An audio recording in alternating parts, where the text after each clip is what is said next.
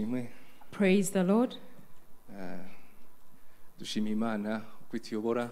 We thank the Lord because He's leading us. Kandi twishimiye n'iki cyumweru ngiye kuduha. And we thank Him for this Sunday that He has yet given unto us. Kugira ngo twongere tuze gushaka amaso hayo. So that we can come to seek His face yet again. Kandi nkuko mubizi kuva dutangira umwaka imaze igihe tubwira ku mirimo y'abacunguwe. And as you know, as you're aware, since we began the year, the Lord has been telling us about the works of the redeemed. Kubw'umwihariko muri uku kwezi tubwira ngo imirimo yose twerekeje amaboko tuyikorana umwete. And particularly this particular month, the Lord has told us that whatever our works find to do, we should do it diligently. Ariko muri urwo rugendo iravuga ngo mujye no mu masengesho. But along that journey, He also tells us that go into a time of prayer and fasting. Ko yifuza ko imirimo tuyikorera iba backed n'ubuzima butunganye. Because He desires that over the works that we do for Him, it might be backed by a life that is worthy, righteous. Kandi niyo irushaho kuduhishurira tubashe kuyikora itwishimira. And it is Him that continues to reveal to us so that we can serve Him in a pleasing manner. Reka nsabe kuri projection badushyireho icyanditswe cyo mubwirizwa 9 igice cya 10. We'll go to Judges, to Ecclesiastes, chapter 9, verse 10. Ngo umurimo wawe wose werekeje amaboko yawe ukorana umwete. That whatever your hands, okay. Kuko ikuzimu aho uzajya nta mirimo nta n'imigambi uzahabona. Ecclesiastes chapter 9 verse 10, that work hard at whatever you do, because there will be no action, no thought, no knowledge, no wisdom in the world of the dead, and that is where you are going. Amagambo asoza uyu murongo atubwira ko ikuzimu nta na kimwe tuzajya n'igihe cyo gukora n'igihe turi hano mw'isi. At the conclusion of this verse, the Bible tells us that when we go into the dead, we go to the dead, we have nothing else to do there. Ibintu bibiri gusa bitatu dukura muri iyi verse. Three things that we draw out of this particular verse Ikatwinjiza mu nsanganyamatsiko tuganiraho. That is going to take us to the theme that we're going to look at. Nuko tukwiye gukora tukiri muri iyi si. Is that we have to work while we are still alive. Kandi nuko muri iyi si buri muntu wese afite igihe yahawe azabaho. And that everyone has a life that has been allocated to them in this life. Kandi niba buri wese afite igihe cyo answa ntago gihagaragiye gukomeza kigenda. And if everyone has a time, the time does not stop, it continues moving. Isaha ihora ituruna, urushinge ruhora ruturuna. The watch, the clock is always turning. Rugaturuna igihe cyanjye nikizagera pa ngacaho.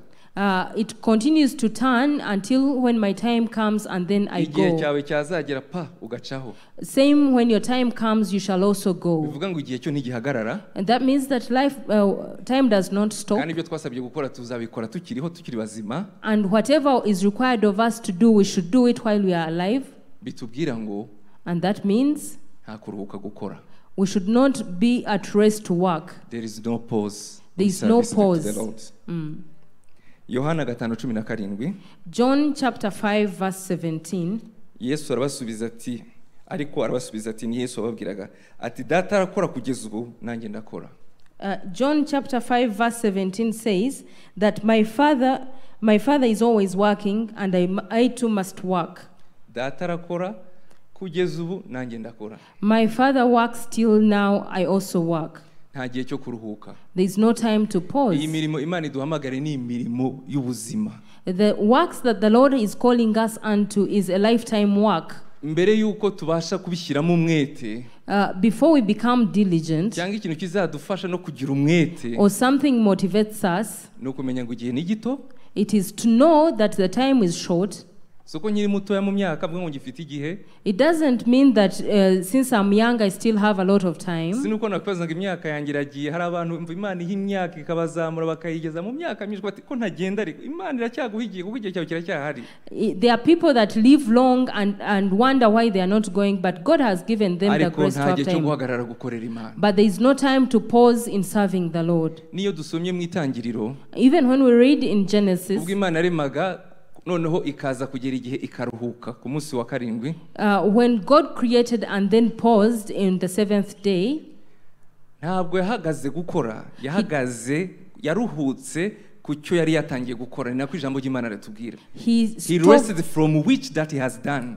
He did not stop working, but he rested from that which he was doing. Yapozinze kurema. He paused in creating, ariko yakomeje kuba Imana. But he continued to be the Lord. Imana iramutse ihagaze gukora twapfa twashira. If God ever stopped working, we would all die. Igize gukigakura ubuntu bwayo mu isi twese twabyarangira. If the Lord withdrew his grace from the earth, we would all die. Uyu munsi ko duhagaze nuko ari ibintu Imana iri gukora. Today we are standing and alive because the Lord is at work. Bistabilije ubuzima bwacu mu buryo bumwe cyangwa ubundi. That has stabilized in our lives in one way or the other. I don't know the troubles ziri kuba mu mara yanjye sinzi nta ndi nabimenya ariko hari ibintu Imana irinze kugira ngo ibyo yanshoje mbirangize. There should be problems in my intestines and I wouldn't know, but Amen. God is at work there. Hari ibyo irinze mu rugo iwawe hari ukuboko kw'Imana kwahagumye. There is the way the Lord is keeping, watching over your home, so that you may fulfill that He created you for. While you are at peace and there's nothing that is distracting you. Ntago igihagarara gukora niyo mpamvu Yesu yavuze ngo data arakora n'ubu kugeza ubu nanjye ndakora. That means that the Lord has never stopped working. That's why Jesus said that my Father is working and I too must work. Iyo dusomye mu gitabo cy'Abaroma 8:34, when we read the book of Romans 8 chapter 32, 8 verse 34, ninde uzaciraho iteka? Ni Kristo Yesu kandi rero wazipfiriye ndetse akaba yarazutse ari uburyo bw'Imana adusabira. Romans 8:34 says, 8:34 says, who then will condemn them? Not Christ Jesus, who died, or rather who was raised to life and is at the right hand of God, pleading with him for us. Na Yesu mu ijuru aracyari ku murimo. Even Jesus is in heaven, is still at work. Ari kugusabira, ari kudusabira. He's pleading for you and I. Wadusengera ubudasiba. He's interceding each day. He's interceding every day. Kugira ngo n'abandi nabo bagendererwe n'ubuntu bw'Imana bakizwe. So that others may also receive the grace of the Lord for salvation. Kandi natwe twinjire ngo dukomezemo. And even us that are already there, that we may be established in the grace. Ari ukongera kugaragaza ngo data arakora na Yesu aracyakora. Which also confirms that the Father is at work and we too must work. Kandi uwo yaguhamagaye niwe yampamagaye nanjye. And he who called you is the same that called me. Natwe nta mwanya wo gutakaza. We also don't have time to waste. Natwe nta mwanya wo kuruhuka. We don't have time to rest. Nta mwanya wo kuruhuka gukorera Imana. We don't rest or pause from serving the Lord. Amen. Amen. Ibiro bitwinjiza mu nsanganyamatsiko tugiye kuganira. And that takes us to the theme that we're going to talk about today. Kudatakaza amahirwe yo gukorera Imana mu bihe ucamo byose. Not losing the opportunity to serve the Lord in every circumstance that you're going through. Kudatakaza umwanya, opportunities zitandukanye Imana igucira incira. Laying hold of the opportunities that the Lord gives to you and I. Imana imaze igihe itwagura cyane itwereka facete zitandukanye z'imirimo y'Imana. God has been teaching us about the different facets of the work of God. Ariko ubwo Imana yatwinjije no mu gusenga. But now that God has also taken us into a time of fasting and prayer, we should pray that the Lord should open our eyes. Over that He doesn't approve of, that He will set us free from that. Ariko itubohore tunamenye naho dusobanukirwa amahirwe yaduhaye gukorera ariko umunsi tutari tuyamenya. But that so that our eyes can open unto the opportunities that He's giving us to serve Him. Ayo magambo rero turaza gushingira mu gitabo cya Yohani. And those words we shall base on the book of John. Igice cya 4. Chapter 4. Twasoma hanini ariko kubw'umwanya reka dusome kuva ku murongo wa mbere kugera ku murongo wa 7. Would read a big portion of the passage, but we'll read from verse 1 up to verse 7. Ku murongo wa mbere haravuga ngo nuko umwami Yesu amenya yuko abafarisayo bumvise ko yigisha kandi abatiza benshi arusha Yohana. Icyakora Yesu ubwe si wabatizaga ahubwo nabigishwa be. Nicyo cyatumye ava i Yudaya agasubira i Galileya yiyumvamo ko akwiriye kunyura i Samariya. Nuko agera mu mudugudu w'i Samariya witwa Sukara bugufi bw'igikingi Yakobo yahaye umwana we Yosefu. Kandi aho hari iriba rya Yakobo, nuko Yesu ananijwe nuko yagenze cyane apfa kwicara kuri iryo buye, kuri iryo riba. Hari nk'isaha 6. Umusamariyakazi aza kuvoma. Yesu aramubwira ati mpa utuzi two kunywa. Yes. John chapter 4, verse 1 to verse 7. The Bible says the Pharisees heard that Jesus was winning and baptizing more disciples than John. Actually, Jesus himself did not baptize anyone, only his disciples did. So when Jesus heard that what was being said, he left Judea and went to Galilee. On his way there, he had to go through Samaria.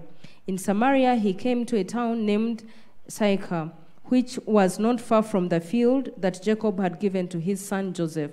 Jacob's well was there, and Jesus, tired by the journey, sat down by the well. It was about noon.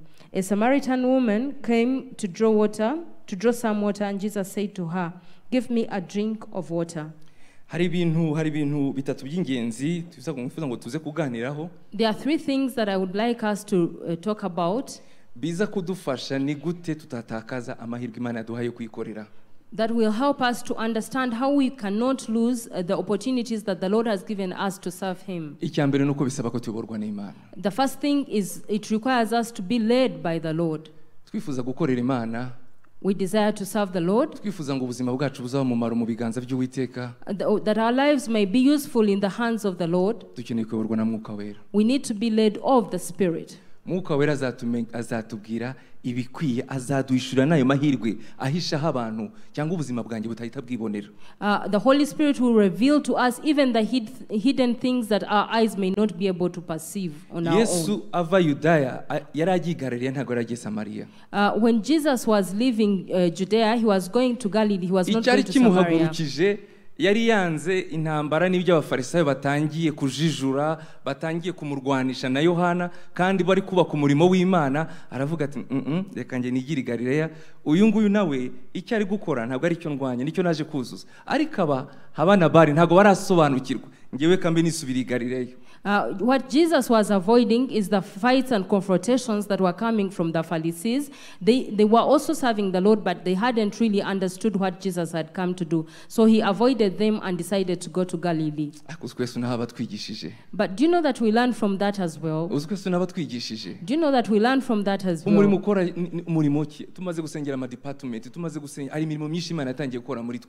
There are several works that the Lord is beginning to do in our lives. It's not for conflicting.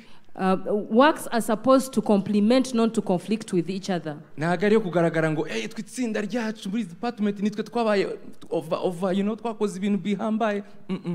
are not in a competition so that you can say that my team did more than others did. Every action and word of the Lord Jesus leaves us with a big lesson. And so as we continue with the story, we see that Jesus, along the way, he felt like going through Samaria. His plan has been altered a bit. He allowed the leading of the Lord. He felt that he needed to go through Samaria. It is very important to have plans in life. It is very important that we get organized and have plans for things that we are going to do. But for all the time that we will be called the children of God, every time that we are called the children of the Lord, we are not led by our plans and programs, but by the Spirit of the Lord. It is the Holy Spirit that will come and tell you that hold a bit. That first turn this side. You are rushing going home, but first turn and go and visit that brother. And that yet there is a calling of the Lord that you have to serve in that particular place. This Lord that we are praying that may deliver us. Let Him set us free so that we can be open to the Holy Spirit. There is an opportunity to serve the Lord somewhere where we can't see, and we only need to permit the Holy Spirit to lead us. The second thing, he explains the opportunities that is hidden, opportunities that we do not want to lose. that is hidden. Abantu bazi ikinyarwanda gupfurika agahisha hano hantu kuburyo utashobora kuyabona. In Kinyarwanda, hiding means that putting it somewhere really that you cannot understand. Why it is called hidden is because we can't imagine that place.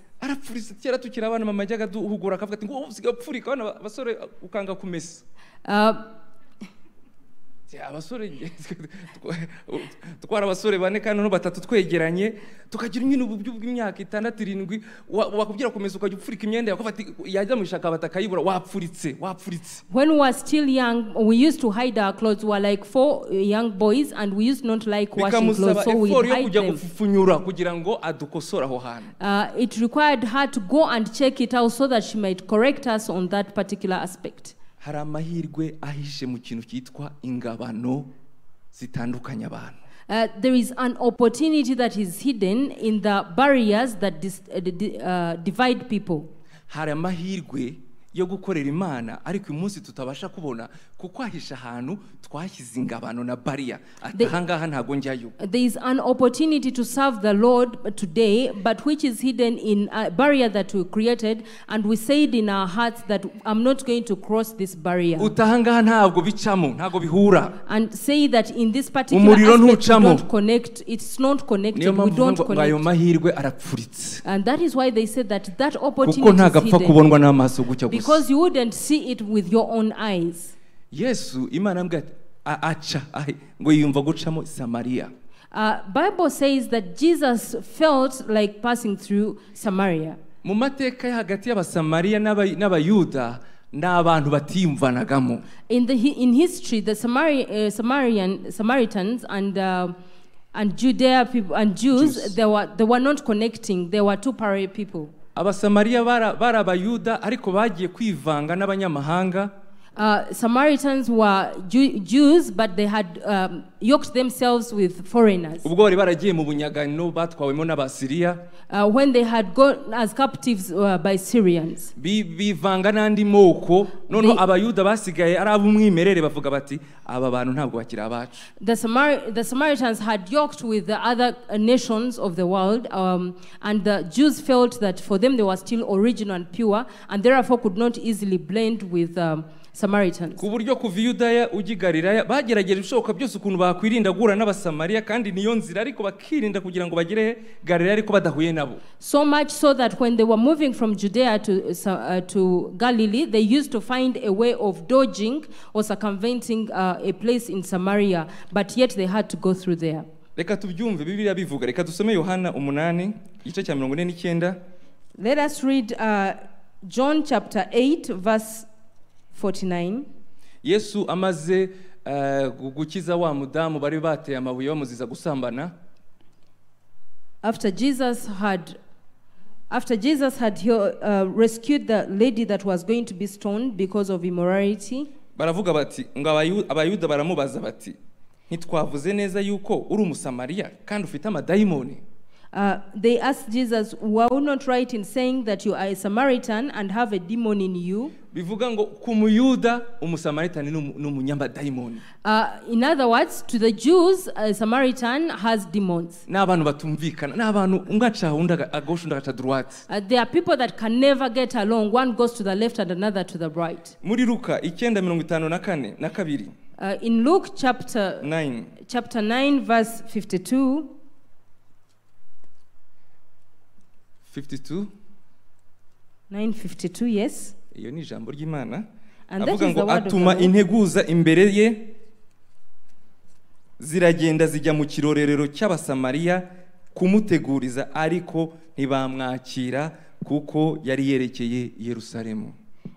Luke chapter 9 verse 52, he sent messengers ahead of him who went into a village in Samaria to get everything ready for him.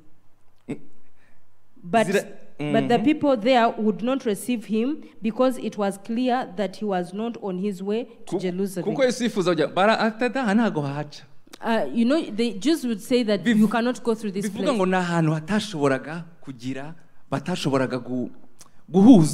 It means that it was really a place where there are people that could never get along.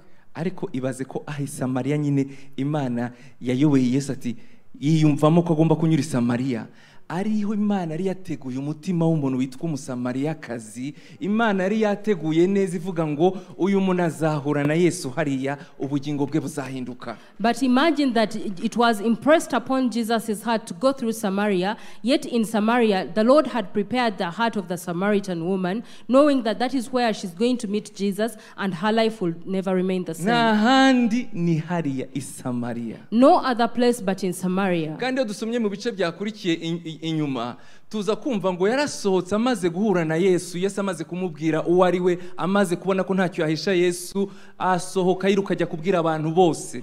When you read the whole story, you see that after she encountered Jesus and Jesus told her everything, and after realizing that she can't hide anything from Jesus, she decided to run and inform everyone about her encounter. Kandi abo bantu bose ngo baraza nabo baza kwiyumvira Yesu. And the Bible says that all those people came to listen to Jesus. Ibyo bituma Yesu ahasibira kabiri, hamara indi minsi ibiri. And that made Jesus to stay there for 2 more days. Ngo benshi bizera Yesu. And many believed in Jesus. Umuryango uri hehe? Kuraho imbago. Where is the door that you should remove the barriers? Yesu ikintu yari yigishije abigishwa bari kumwe. What Jesus had taught the disciples he was with, kandi natwe twigisha dusoma ibyo byabayeho, and what he's teaching us as people reading this particular story, imbago zishobora kubaho mu buzima bwacu, is that there are barriers that can exist in our lives zishobora kutubuza gukorera Imana, that can hinder us from serving the Lord. Kandi Imana hari igihe n'umuhamagaro wawe uri inyuma y'iyo mbago, And yet sometimes your calling is behind uri imbere ya that kiriya kintu barrier. navuze ngo ahangaha ntidukorana. It is within, hidden in that barrier where you say that I cannot do this.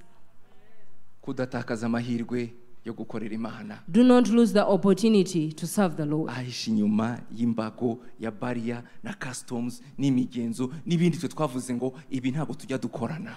That is hidden behind everything that we've erected to support, to distinguish or to divide us from particular people. Iyo tuvuga imbago rero, practically imbago ni abantu, imbago ze hagati y'abantu ziratandukanye. And when we talk about barriers, the barriers that exist between people are different. Imbago ziba aho ukomoka. It could be because of your origin. One comes from the north, another from the south. One from the east and another from the west. One speaks English, another French.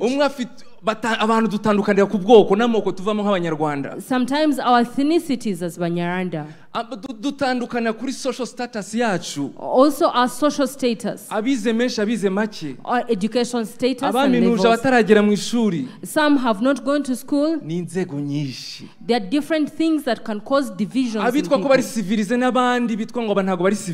Some that think are civilized and others that we consider uncivilized. In our daily lives, there are so many barriers, brethren. Samaria. What is Samaria to you? Samaria kuba Jews yavugaga ahantu abantu bidakorana. Samaria to the Jews meant where things cannot get along. Uyu muhati ufite gukorera Imana. This zeal that we have to serve the Lord. This zeal and prayer of saying that, Lord, reveal to me what you've created me to do. God is ready to do it. We already sang that you cannot fail. Beloved, to them that have believed, nothing is impossible with him. But you know, if you've not believed him, there it might not be possible. But for those that believe, he gave unto them the right to become children of the Most High. He gave us the right to walk into what he has said. He gave us the capability that when we follow him day by day, we shall walk in his footsteps. He gave us the capacity so that when we meet a barrier, we can go through it. Because Jesus is all powerful. What is your Samaria? God wants to use us. He won't do these works without you and I. Why don't we ask the Lord to reveal to us in this time? zishobora gutuma mpusha amahirwe The yo gukorera barriers in Imana. your life today that may cause you to lose the opportunity to serve the Lord. Bituma ibivugwa hanze ngo amaboko atareshya ntaramukanya usanga biba mu buzima bwanjye kandi umukristo. In your life you find that they say that two arms that are not don't meet, cannot greet each other. Samaria yawe ni iyihe? What is your Samaria? Ko Imana ishobora guhamagara mu murimo ugasanga ukavuga uti uyu ntago nawujyamo. You know, God can call you into a particular ministry and you say that I can't go into this ministry. Cyewe nyoborwe n'umugore. Something that is being led by a woman. Ntimubizi se? Don't you know that? Ntimubyumva se? Haven't you heard that? Iyo ni barrier, iyo ni indi barrier. By the way, that is a barrier. Reke mumve indi barrier ya kabiri. Here the second barrier. Kuko byo tuvuze barrier dutekereza amoko gusa. Amoko ni kimwe. You see Ariko when we byinshi talk, cyane. Hari barrier ivuga ngo none se uyu mwana aranyobora. There is also a barrier of saying that this one is young. Age becomes a barrier. Even from the community pastor yatweretse hano ushobora aba bagabo se aba bagabo ubungubu se ubu koko ubuyobozi bwarashishoze neza ubona ko ari abagabo bagiye kutuyobora papa. It is possible that you see that like the committee that was presented and say, will this really lead me? Uyanyobora ariko hariya no. And then you point a finger and say, this one can lead me and this one, but this one no. Urwo n'urugabano. And that is a barrier. Uzita umugambi w'Imana ku buzima bwawe. How do you know the purpose and the will of the Lord upon your life? Dusubize amaso inyuma. Let us reflect. Turebe umurimo wakoretse i Samaria. And let's see the work that was done in Samaria. Kubera Yesu yemeye kwinjira. Because Jesus allowed to go through. Reba amahirwe ahisha inyuma y'ubuzima bwawe uri gushakisha ngo narebye maririmbye nsangijwe ntaryo. Narebye muri protocol nsanga ntago birangora n'ibintu ntago bingi biflowinga. Narebye muri interpretation icyongereza cyanjye n'indimi. So ubu kumbi amahirwe ahishe ahantu washyize barrier. Imagine the opportunities that are before you, but they are hidden behind barriers, but you can't see because you've erected that barrier. Wenda skills muri camera. Maybe God gave you skills in camera. With all the respect I have, camera bigomba gukorwa n'abana b'abasore. And then you think that with all due respect, I think this is for young people. Urwo n'urugabano. That is a barrier. Abana b'abasore ngo abinijyo abana b'abasore abaririmbyi bagomba kuba ari abana bato nyine twebwe iyo tumaze kwimariya tugomba kujya mu mirimo isobanutse tuze. That the worship team is for young people. Now after you've gotten married, you should find something more reasonable to do. Urwo n'urugabano washyizeho. That is already a barrier that you've erected. Ntabwo ujya mu minsi y'abakobwa barasimbagurika deja babivugira ifaransa gusa ubu se ubunakora. I cannot go to the girls' ministry because they are always jumpy, they only speak French. That is also a barrier. Ntabwo najya muri intercession. I cannot go to intercession. Baterana kane mu cyumweru cya gatatu. They meet 5 times or 3 times a week. Nta tike nigirira. I don't have that transport fare. Who told you? Ninde wabikubwiye? Hari umuntu yakubwiye. Someone told you. Hari umuntu agwaye ikinyoma kitari mu ijambo ry'Imana. There is someone who whispered to you a lie that is not in the word of the Lord. Eva na Adamu bajya gucumura nuko bumvishijwe igitari ry'Imana. When Adam and Eve were to sin, they listened to the lie from the devil. Samaria yawe ni iyihe? What is your Samaria? Until you discover it. Until you discover it. Umva Imana iradukoresha. When we discover it, the Lord will use us. Imana iduhishura amahirwe buri muntu wese dufite. May the Lord reveal unto us all the opportunities that we have apfupfunyitse that are hidden, hano twashyize ingabano, where we placed barriers, aho twavuze ngo ntibishoboka, where we said that it's not possible. Amen. Amen.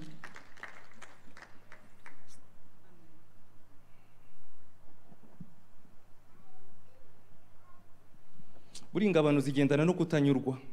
And you see, barriers also come with discontentment. Icyo nshaka kuvuga, ingabano zituma tuzisetinga zigatuma tutavansa kubera ko ari ibintu tuba tutari proud of ourselves. You know, barriers cause us not to advance, and because we are not proud of some aspects of our life. Because we've set limits for ourselves. Amen. Amen. Ibintu bireze. Things are clear. Uyu munsi abagabo ntidushaka kwemera ko uruhara rugomba kuza. These days as men we don't want bad. Sigabona abagabo bagenda ahantu mu masaro, ahantu bambwiye ngo ahantu ngo bafite umuti ngo ushyireho gato ngo umva ngo umusatsi ugata. No umugabo bamushyize muri casque vraiment. kugira ngo bashyiremo izo produit uruhara Because people don't want bald heads, you find men in casks when they are trying to put hair on the balds that are already coming. kubera impamvu ntashaka uruhara burya nta kindi. You know the reason why someone wouldn't want a bald head? ntashaka kwinjira. It's because it takes me to a particular place that I don't want to enter. umuntu azambona akavuga ngo nawe. It's because someone will see me and wonder. rimwe nigeze kureba mu mafoto bafotora hano muri media. One time I looked at the photos that are taken here in our media team.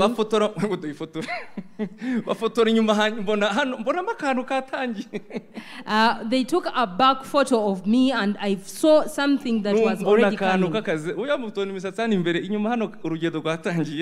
You see, you can see hair here in the front, but at the back, the journey of Pastor Eddie that came before us. And they are men, strong men. They are servants of God. It doesn't change a thing. And you know God has permitted that you enter that state. You see, the problem is the reason that is causing you. And you see, that's there and then a barrier is created. Then you also add hair dyes. You know, I'm talking about men. Why don't you leave your gray hair to come, especially men? Why are you hiding your gray hair? Why should I? Why should you? burya bavuga ngo iyo abantu bakuze n'imvi hari ukuntu bazisobanura mu buzima busanzwe ngo ça inspire la sagesse. Na Bibiliya bivuga. The Bible says that gray hair is a crown of honor. Bivuga ngo uziko hari abantu hari umuntu ari kuzaza akareba hari umupapa ari kuzaza hano agacishamo amaso kuko akuze akareba atari kubu ha mupapa y'ikigero cyanjye nabona agenda mukurikire bavandimwe. Maybe possibly there is someone that ashobora kuza umupapa kuzurushye. Probably there is going to be a day when an old man is going to come here and weary. They do not know a lot of spirituality. They do not know a lot of protocols. They may look through the whole congregation and see if I see someone with gray hair. If he has come to pray, it's possible that this person met God. And you find that old woman has gone to find Mama Isaru and poured their heart to them. On basis of what? Of the gray hair that they saw. Therefore, man, my brethren, if you dye your hair, and that old man comes and finds all people look young, who will they tell? And they say that those that stood in front, they are young people, I cannot tell them my problems. Let's be proud of ourselves. Let us be proud and content with who we are. Let's be content with who we are. Let's be proud of who we are.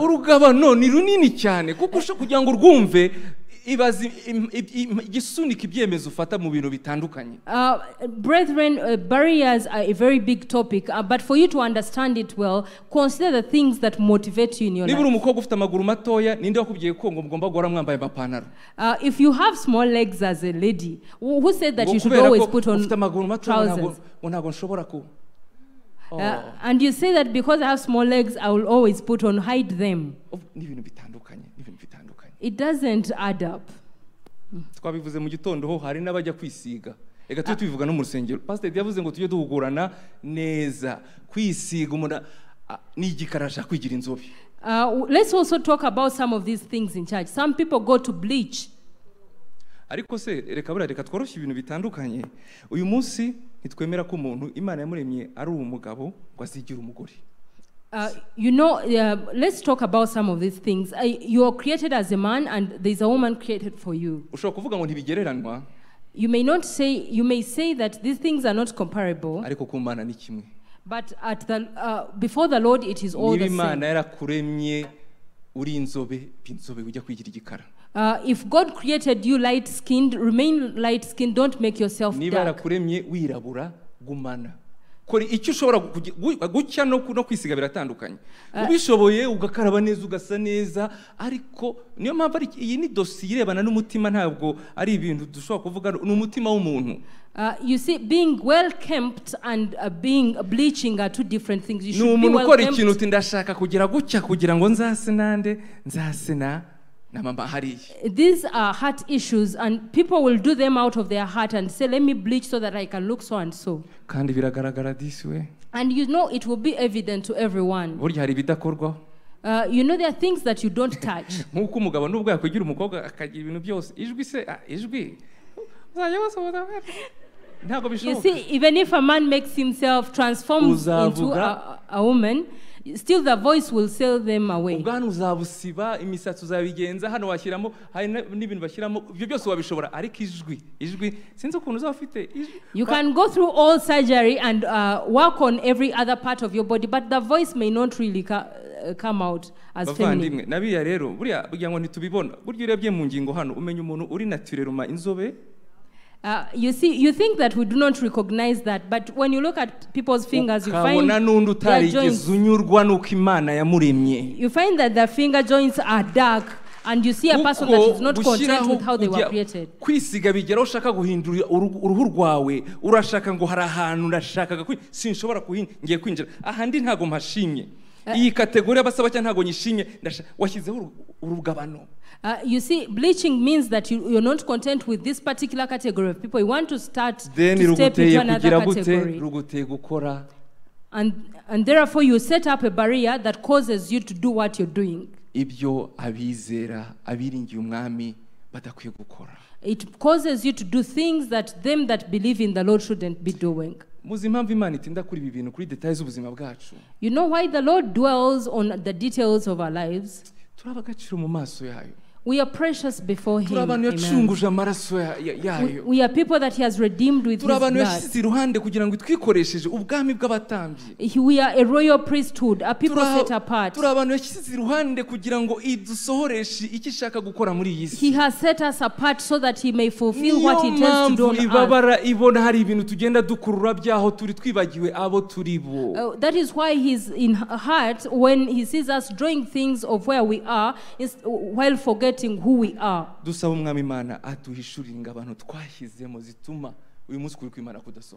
Let us pray that the Lord will reveal to us the barriers that we've erected that cause us not to fulfill what the Lord wants to do with our lives.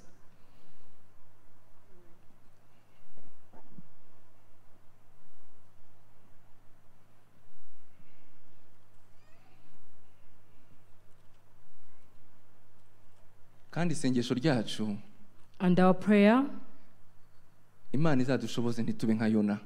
The Lord should help us so that we don't become like Jonah. Yona arahunze umuhamagaro w'Imana kubera urugabaniro yarasetinze. Jonah ran away from the call of God because of the barrier he had erected. Amagambo yo gucungura yo gukiza ubwoko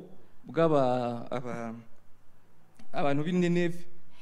The message of redemption to the people of Nineveh. Aravuga ati oya ntago njyayo. He said that no, I will not go there. Turi imbere y'Imana. When we are before the Lord, let us ask the Lord to heal us earlier on, so that we don't have to first go through the fish's belly. And let me tell you, brethren,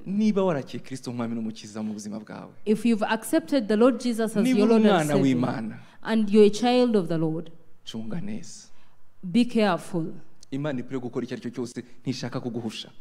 God doesn't want to lose you. He can do anything for you.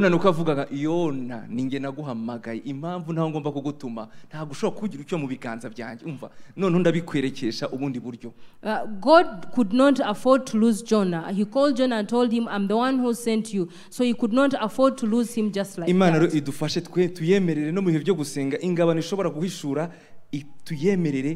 Iduha imbaraga tuzivemo maze twemerere umurimo wayo crossing. And therefore let us pray that the Lord will enable us to go through those barriers so that we can fulfill His purposes. Ibyakozwe n'intumwa igice cya mbere umurongo wa 8. Acts chapter 1 verse 8. ngo icyakora muzahabwa imbaraga umwuka w'Imana umwuka wera nabamanukira kandi muzabagabo kumpamya i Yerusalemu ni Yudaya yose ni Samaria no kugeza mu mpera y'isi yose. Acts chapter 1 verse 8, but when the Holy Spirit comes upon you, you will be filled with power, and you will be witnesses for me in Jerusalem and in all Judea and Samaria and to the ends of the earth. Nyuma yuko Yesu abanigiye n'abigishwa be abigisha ijambo ry'Imana bubaka, after Jesus had tallied with his disciples and teaching them the word of the Lord, n'aya magambo yababwiye ati muzahabwa imbaraga z'umwuka wera. these are the words that he told them, that you will be given the power of the Holy Ngo Spirit, zizaba kumpamya Yerusalemu. that you will be my witnesses in Jerusalem. Tuhite nk'ahangaha. Let us imagine like here in church. Mu murwa ahantu iby'Imana rwose byahawe intebe byubashwe. A city somewhere where the things of the kingdom have Ni been Yudaya aho enthroned. ukomoka aho uva n'abayuda Judea. ni wanyu mugomba imbaraga umwuka wera azabaha imbaraga zo kumpamya naho muva. That the Holy Spirit will give you power to witness me even where you come Ariko from. Yesu kuko ari umwana yarazi byose ntago yibagiwe ni Samaria. But amen. Also because Jesus was all-knowing, he did not forget Umwuka Samaria. wera twahawe ntago ari kuzahamya Yerusalemu hano muri sanctuary twese twaje gusavinga turaririmba muri kwaya na hehe. The Holy Spirit that we have not received will not give us only the power to witness here in church where people talk about Jesus and worship him and nubwo ari everything. Yudaya aho batuzi aho batwemera aho twijyana aho twisanzura aho tuvuga ijambo bakaryakira nta rwikekwe.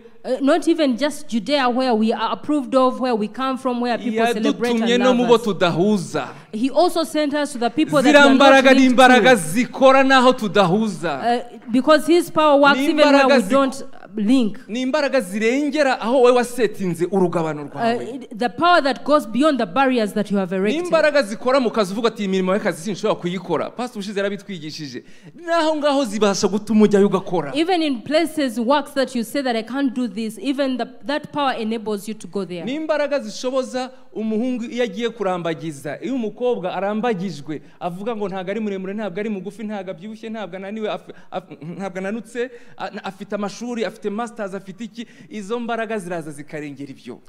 It is the power that goes beyond you looking at a guy or a lady that you're courting or being courted to say that this person is short or tall or long and all those details. Twebwe niba tudutsindwa ijambo ry'Imana ryo ntabwo ryatsinzwe. For us, if we can lose victory, the word of the Lord is still victorious. Umwuka wera yahaye abizera urengera byose. The power that the Lord gave to the church, to the believers, is above everything else. Dukwiye gusaba umwami Imana akaduhishurira amahirwe gukorera Imana. We should pray that the Lord will reveal to us the opportunity to serve the Lord. Samaria yawe. The work that is hidden behind the barrier in Samaria. Icya gatatu dusorezaho. The third thing that we shall wind up with. Ku murongo wa gatanu. Yohana 4. John chapter 4. Ku murongo wa 4. Chapter 4 verse 4. Ongera wa gatanu. John chapter 4 verse 5. Wa gatandatu. And verse 6 as well. Aha. Kandi ngo aho hari iriba ryande rya Yakobo. Nuko Yesu ananijwe nuko yagenze cyane apfa kwicara kuri iryo riba hari nk'isaha esheshatu. That Jacob's well was there, and Jesus, tired out by the journey, sat down by the well. It was about noon. Ngo Yesu ananijwe n'iki? That Jesus was tired because of yagenze cyane. He had a long journey. Agira ate aricara. And what did he do? He sat down. Kunanirwa si ibintu normal. Isn't getting tired a normal thing? Umubiri cyane ntunanirwa. When you use your body load, don't you get tired? Bivuga ngo urugendo rwamuvanye Yudaya akagera i Samaria yari amaze kugenda amasaha menshi. It means that the journey from Judea to Samaria was a long journey. Ku buryo byamuteye kuvuga ngo reka twe twicaye. So much that he decided to say, let me first rest. Kandi iyo twumva igikorwa abigishwa bagiye gukora nuko sinzara sukwicara gusa bari bafite n'inzara. When we read, we find that also they were hungry. Because given that the disciples had gone to look for food, that means the whole team was hungry. But where I want us to dwell, the time when Jesus was tired, It caused him to rest, to sit. yicaye umusamariyakazi araza. When he sat down, the Samaritan woman came. Amen. Umusamariyakazi yaje Yesu ameze ate? The Samaritan woman came while Jesus Yesu yaguye tubyita agacuho. Jesus was worn out. Jesus was tired. Yesu ananiwe. Jesus was tired. Tubihuze n'ibyo twatangiye. Yesu ntabwo yavuye i Yudaya agiye i Samariya. Let us also link that to where we started from. Jesus wasn't going to Samaria when he set off on the journey. He was going to Galilee. Ariko arushye, but when he got tired, umuntu Imana yari yateguye, a person that Jesus had, the Lord had already prepared. Iravuga ngo ahantu muhurira n'aha hantu Yesu unaniwe. The Lord said that this is where you're going to meet when Jesus you are tired. Unaniwe umeze ute? Wicaye. And while you're tired, you're also sitting. Uri mu gikorwa gisa n'umuntu wagize ute? Wananiwe. When you're in an activity that looks like a person that is tired. Icyama Imana ikaduhishurira amahirwe ahishe muri condition tujya tuvuga cyangwa muri excuse tuvuga ngo ndananiwe, I can't make it. I wish that we would understand the opportunity that is hidden in our situations when we say we are tired. Ndi busy cyane ku buryo ntago mbishoboye. When we say I am so busy, I'm not able to do this. Kuko Yesu amahirwe yo kuvugira Imana, amahirwe yo guhagararira data, amahirwe yo guhamya yarafatanye no kunanirwa kwe. Because Jesus, the opportunity to witness the Lord was linked to his getting tired. Ninde wakwibaza ko mu kunanirwa kwawe kwanjye hari assignment y'Imana ihari? Who would imagine that in your state of being tired or I being tired there is an assignment for the Lord? Cyaje uvuga uti sinshoboye narushye, I decline message ageze kwa Christelle, I'm not coming, Harose, I'm not coming, I not make it, this time I cannot make it. Umva, ninde wamenya ko hari amahirwe Imana ishaka kuvuga ngo mukorane no muri icyo gihe? Who would imagine that in that time when you're lamenting and saying, I am tired, you want to send out messages of excuses, that there is an opportunity there to serve? Because it's very easy for us to give excuses in such circumstances. When you're going through difficult times, it is also not just physical weariness, but also maybe you're going through difficult times of poverty, maybe joblessness. They are just difficult times altogether. And you say, Lord, you can also see this. It's not possible. That it's not possible for me to pray.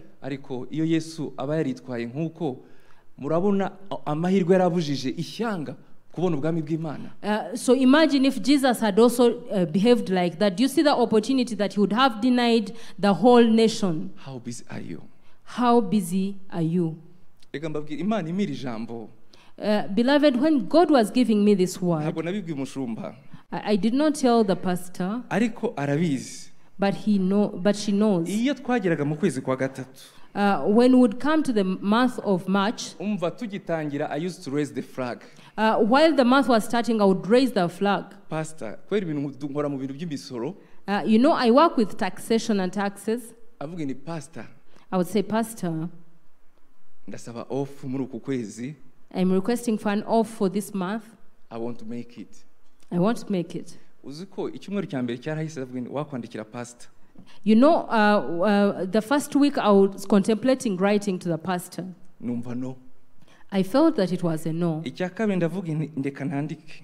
The second week I said, let me write. There were many throws at me.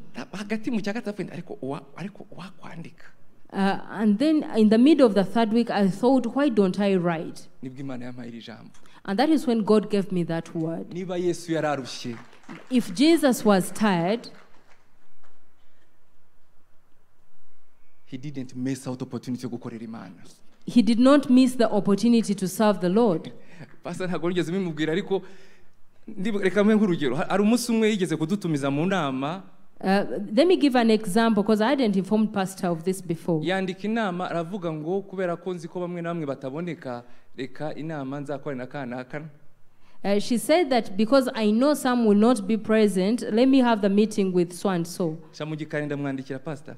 uwo munsi w'inama muzambwire.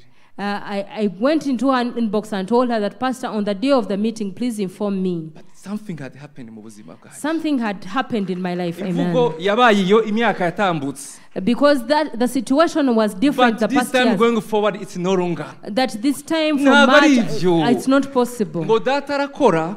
The Bible says the Father is working, and I too must work. Wenda ndi kubaha urugero, ejo bundi twagize inama nanone. I will also give you another example. We had a meeting some time back. Dukora inama kuri gahunda n'amasengesho. We had a meeting concerning the prayers and Pastor fasting. Edin wari mu coordinatinga gahunda y'abayobora n'abigisha. Pastor Ed was coordinating the program of preachers and moderators. Ndamubwira Pastor Ed ndahari aho nyapointinga, I'm there. And I told Pastor Ed that wherever you appoint me, I'll be there. Ariko nuko ubuzima Imana itubwira. But it's because that the life that the Lord is calling us into, what Jesus is calling us unto, it's what he did. Cyakora ngewe Olivier ndebye kuri ngewe kuri peste yanjye n'ubuzima bwanjye. But you see, if for me as Olivier, look at just my life, I may not even be profitable in the kingdom of the Lord. Because we, human nature, work in our personal interests. Where it's possible, where we feel comfortable. But the Lord told me that if it is me who works in you,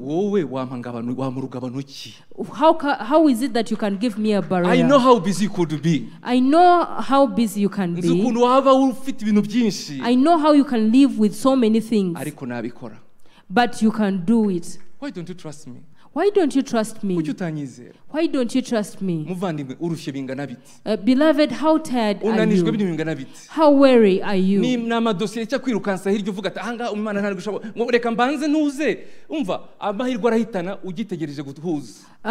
How many things make you run around and you say, let me first get time? Hari abantu twagombaga guhura nahise nanjye kwandika wowe uzaze duhuriye n'iki gihe nawe uzaze duhuriye abantu bati ngo tuzahura mu kwa kane ngwino n'Imana ivuze nuko ivuze tugende. So when the Lord spoke to me, the people that I had called off appointments, I called them back Imana iri in control, because the Lord is in control. Data arakorana n'ubu, the Lord is working, my Father is working, nanjye ndakora, and I'm working too. Niba dufunguye imitima yacu ngo dukorere Imana, if we have opening up our hearts to serve the Lord, we should be ready. We should be ready over and above removing barriers. We should also remove excuses. The other surprising thing,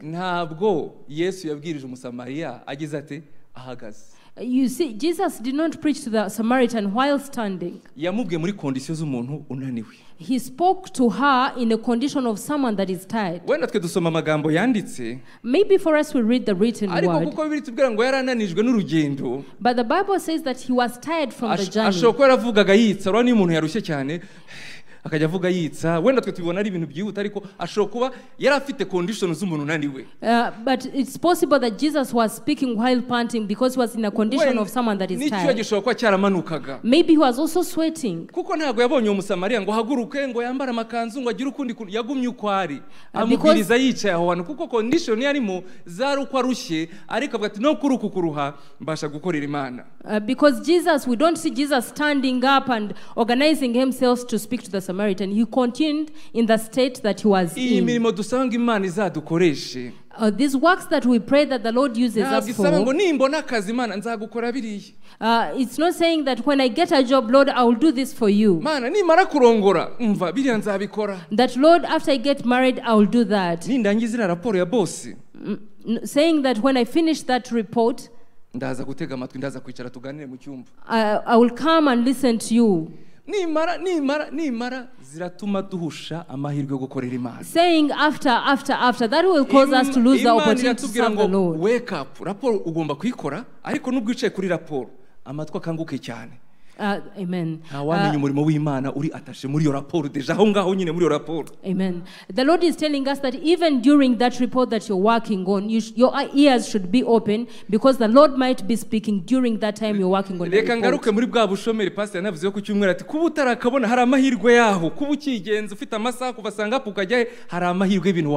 Let me go back to what the pastor spoke about. You being jobless means that you still have more time. There is an opportunity in that. in those conditions, uko umufuka uhagaze, how your pocket is. niba wumva hari mwene data Imana yagushyize ku mutima, If you feel that there is a brethren that the Lord has umuntu placed on your ushaka heart, kugezaho ijambo ry'Imana, someone that you need to preach to, ariko kubera ko udashoboye kumujyana Babon, but maybe because you can't take them to Bourbon, wamutwaye mu biryo gose kwasigaye hanywa igikoma. you can take him to Bijogo where you can drink porridge. Igikoma cya biryogo bene data. Uyu munsi abajene Today the youth, twebwe tuduraga twadagira ku gikoma cy'ibiryogo. For us, when we were still courting, we started with a porridge in Kandi Imana yaduhaye Bijogo. abadamu beza. And God gave us good wives. Ibiryogo Pastor D urubizi. Pastor Eddie, amen. Twasohokeraga mu biryogo ku gikoma. Would go out to Bijogo for porridge. Uyu munsi hari bari bati umukobwa namutinyuka gute ntago mfite na budget yo kujya umva. No, hano Shejon si bishoboka na hehe hari udubistro twinshi twabonetse umva biryogo hari igikoma. If you're today, you may wonder how will I start that girl. But if you cannot afford this Shelando and wherever these other places, you can go to Bijogo for porridge. Iyi ntabwo ari siyasa. Pastor Eddie twaragisangiye. This is not trickery. I share this testimony with other people. We celebrated good things. Twari twicaye turi groupe nk'abantu bane, Pastor Gustave, Eddie, Fabrice, twicaye aho ngo turi kunywa igikoma. We celebrated good things in Bijogo while drinking porridge with a group of other people. We were celebrating the work that Lord was doing in Gaju and Eddie. Amen. Nambago be proud of nibikubuze niba ari mwene data ugomba gukoramo mutumwa ufite ibihumbi 2 wenda byo kunywa igikoma mujyane umugani ijambo ry'Imana niba aho hantu ariho ubona hagufasha. Beloved, there shouldn't be any barriers. If you only have 2,000, take that person to Bijogo and take courage. Imana ntabwo itugaya. Because the Lord will not disapprove of us. He will not disapprove of us. Mothers that are here, raise your hands. We will honor you, mothers. But you know someone wants to come and visit you at home. And there's nothing that you can do.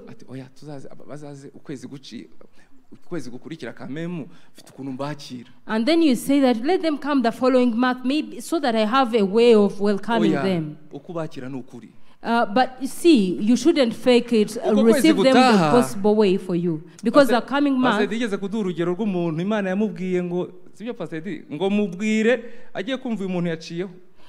Pastor Eddie told us that of a person that the Lord impressed upon his heart to speak to preach to them, and when he turned to preach to them, the person was already gone. Ndi kureba ririya jambo nkabona nk'abantu hari portail mujya mubona iyo hari imidugararo hirya no hino abantu babafungiranye bapressinga ahantu hari barriere nko uwafungura ngo basohoke. When I see that word, I imagine a place where there are so many people, a crowd, and people are trying to press through a barrier and they are pushing it. Noneho murabona ukuntu Imana ivuga ngo imirimo twese turategereje imirimo nimufate iki turika dusoke dukore. When we hear works, we imagine like all of us are pressing on so that it opens up and we enter in and work. Kandi iyo mirimo iratwegereye kurusha uko tubibona kubituitekereza. Yet those works are actually very close to us than we can imagine. Ariko bisaba ko twizera Imana. But it requires us to trust the Lord. Niba bavuze ngo itariki mugasanga nta yindi gahunda yindi, hari impamvu ushobora gutuma upostponinga, ariko nibe kubera umufuko kumeze. You see, if they put a program on a particular day, do not give an excuse. Niba kuki iyo timing you get that call muri icyo gihe, ariko nitudatinda kuri ayo mahirwe kubera iki uyu mumama uyu mukobwa telefone gaje muri ibi bihe ubu Imana yarira kuki tamubwiye ngo azamutelefone le 30 cyaro premier yamaze guhembwa. You should question why the Lord has allowed that person to call you in that particular time, in that particular situation. Kuki bibaye iyo coincidence ibaye kubera iki? Why is there that coincidence that they are calling you in your awkward state yet? Ni impamvu ki Yesu hari ahantu siho yaragiye ariko mwabonye umurimo wavuyeyo. But imagine Jesus wasn't going to Samaria, but imagine the work that was done in Samaria. Nitwasonye kwera ikibazo cy'umwanya ariko umurimo wakoretse amagana n'amagana y'abakijijwe nuko Yesu yemeye kondisiyo yararimo yemera avuga n'ubutumwa yicaye ati abiri byuya adafite fresheri ariko ahagararira Kristo. We did not read the whole story, but when you read the whole chapter, you see the great work that was done in Samaria because Jesus accepted to serve the purposes of the Lord even in his circumstances that were not favorable. Imana idufashe kudashyiraho urwitwazo rw'ibihe tunyuramo May the Lord help us not to give excuses for the times that we're going through, tudahusha aho Imana yashatse gukorera. so that we may not miss where the Lord wants to work. Amasaha yagiye. Our time is spent. Ntabwo ari umwanzi, tuvuga ko amata ntabwo ari umwanzi, Imana yararemye nuko ameze. We say the time is an enemy, but it's not an enemy because God created it. Niko bimeze. N'urugero rwiza tweretse. Amaza bati ngo isaha yagiye. Amasaha aragenda. You see, that is also an ubuzima bwacu example. bugenda. That is how our lives pass by. Amen. It was an excuse. Let us not lay excuses. Gideon yazanye excuse nyinshi cyane. Gideon brought forth so many excuses. Siwe mana yacu kuki byatubayeho, wari uri hehe, badusuzugwe bigeze aha? You are our God, where were you when all these things came? How come we are despised this much? Imana imusubiza ituje yitonze. But God answered him in a calm manner. Ni nko kuvuga ngo ibyo ndabizi, dore icyo ngusaba ngewe. Ntabwo ukora ikintu kiri extra. Like to say that I know all those things, but this is one thing that I ask of you. Icyo ngusaba ni kimwe. That I ask you of you one thing. Genda uko imbaraga zawe zingana. That go in your strength. Amen. Genda uko zingana. Go in your little strength. N'icyongereza ufite. With that English that you speak, with that education that you have, with that French that you have, where you come from, with your wife, with your children, serve just come rest and do. Amen. And do you imagine the job, the work that God did through Gideon? And so just very few army people, and they triumphed over the Midianites.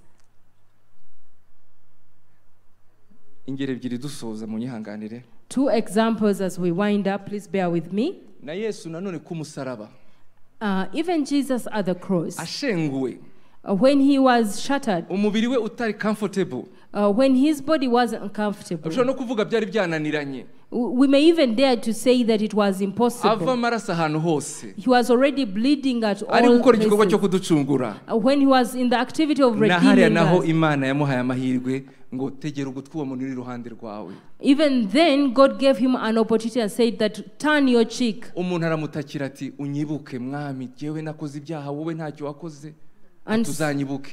And someone cried to him that remember me when you get into your kingdom.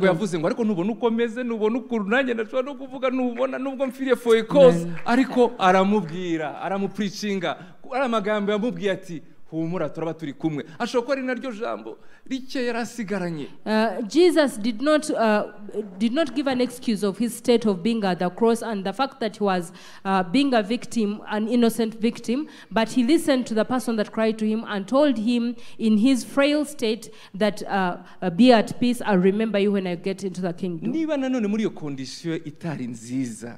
If even in that situation that wasn't favorable,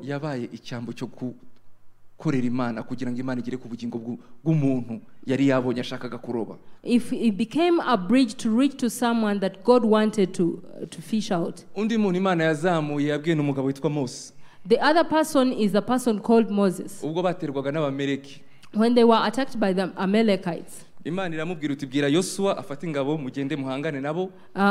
God told him that get Joshua and get the armies and go and meet them. And he told him that you, Moses, go up the mountain, that you'll fight the battle at the mountain, that go with Aaron and Hur. And when Moses got there, the Lord told him that raise your hands. And that is how you're going to fight your battle. Moses raised his hands, but at some point he got tired.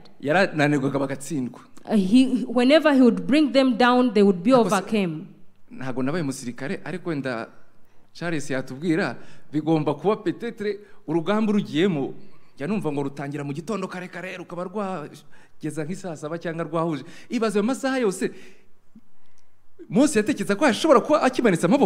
Imagine the people that have gone to battle, they say that wars usually start in the morning till midday. Now imagine that Moses had to lift his hands all that time. But I want to tell you that the Lord that we have believed, He's a very wise God. He does not deceive Himself.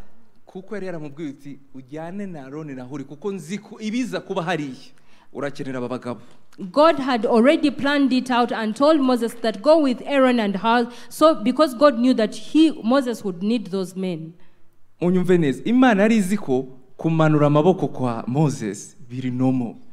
Because God knew that the bring down of the hands for Moses was normal. That being broke is a very normal thing.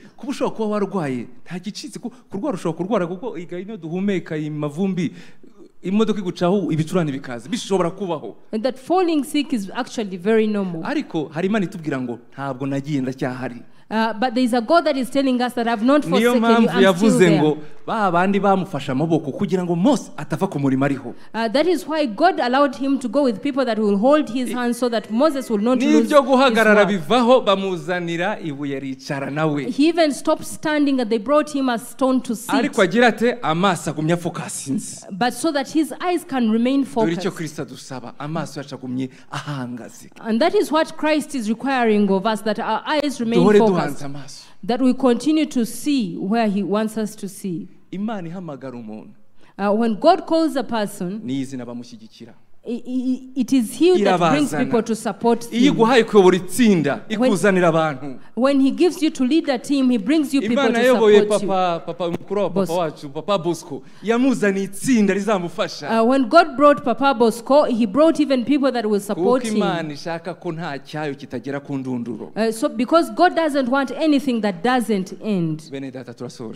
Beloved, we've come to the end of our service. I want to excuse myself for the time that I've gone past. We'll ask Pastor Eddie to come forward and help us in prayer. Let me request you to stand up on your feet. Reflect which is your Samaria.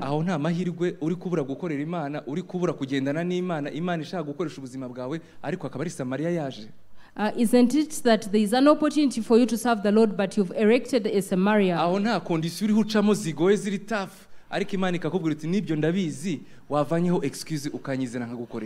you think that there are situations that you're going through that are tough and you're using them as an excuse? Yet if you allow the Lord, He will use you. As we pray that the Lord will set us free, may He deliver us from excuses. May He deliver us from excuses. May He deliver us from barriers. Everything that hinders us from seeing what the opportunity to serve the Lord. Raise your heart and speak to the Lord. Speak to Him. Tell Him. We have few days here on earth. And Lord has set us apart to use our lives. There is no pausing in this life. The way we don't pause Christianity is the same way we shouldn't pause serving the Lord. Data mu izina rya Yesu Kristo, uri Imana yacu, uri umubyeyi wacu. Urakoze kubw'ijambo ryawe, urakoze kubw'ubuzima, nanone wongeye kudukangurira Mwami Imana. Twagiye dushyira imbago nyinshi Mwami Imana ku murimo wawe aho dutumye.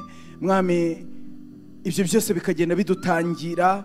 Mwami, hari byinshi wadutumye ntitwabikora kubera ko Mwami Imana hari imbago twashyizeho. Hari byinshi watubwiye ntitwabikora kubera imbago. Mwami, hari abo wadutumyeho ntitwabikora kubera Mwami Imana amateka dufitanye nabo mabi. Mwami, hari aho wadutumye uravuga ngo hari ibyago nigeze kugirirayo ntabwo najyayo. Mwami, hari aho wigeze. Mwami, ni byinshi. Hari nabanze gukora Mwami ngo ntabi bafite, biriya ntabyo bafite, ariko iteka uradusanze muri aka kanya. Turongeye turagusabye ngo utubabarire Mwami, utubabarire kuri ziriya mbago. Saba Imana imbabazi, niko ijambo ry'Imana riba rivuze. Wikerense ijambo ry'Imana. Ijambo ry'Imana ryaje rikubwira wowe, ryaje rimbwira jewe, ryaje rikubwira ngo wikwisuzugura, ryaje rikubwira ngo wikwigira uyu nguyu, you that you shouldn't fake it. ryaje rikubwira bivuga ngo nta bushobozi mfite. That you shouldn't say that I'm ijambo not ry'Imana able to. ryavuze wikwisuzugura. ijambo ry'Imana ryavuze ngo ushyiraho imbago iyo ari yo yose. Data mu izina rya Yesu tubabarire, dutsinzwe n'ijambo ryawe mwami. Ni kenshi mwami twagiye twimirwa gukora atari uko utubujije, ahubwo mwami ari uko twabaye, uko twarezwe, aho twavutse, uko turi. Ibyo byose mwami bigahurirwa hamwe kugira ngo mwami tudasohoza icyo wavuze. Ndagusabye imbabazi mwami, utubabarire mu izina rya Yesu Kristo. Mwami ni kenshi twagiye duhamagarwa nawe mu murimo wawe tukavuga ngo turananiwe.